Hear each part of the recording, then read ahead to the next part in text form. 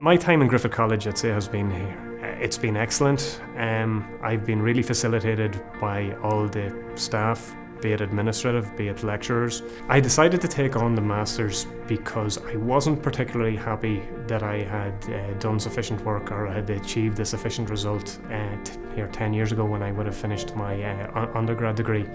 And I just made a determination that I needed to both upskill and also to achieve.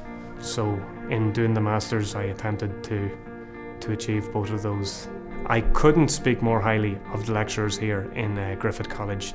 I mean, they always facilitated me, and this would have been a situation I probably would have encountered a number of times due to work commitments, etc. And if that was rescheduling exams, they were absolutely brilliant. I took on a project in distributed and parallel computing, and there was probably a number of wrong roads I may have taken during it, but I have to say the support, the advice that I got from my supervisor, Tony Mullins, who was also my lecturer in concurrent programming, was absolutely excellent. If it wasn't for him, I probably wouldn't be standing here now.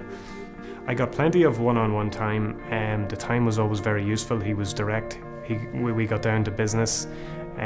He was able to make determinations as regards when I was spending too much time on a particular aspect of it and when it was time to move on. And no, I always felt a hell of a lot better after talking to him than I did beforehand. Now that I've completed the Masters, I feel supremely confident in whatever I'm going to do in the future.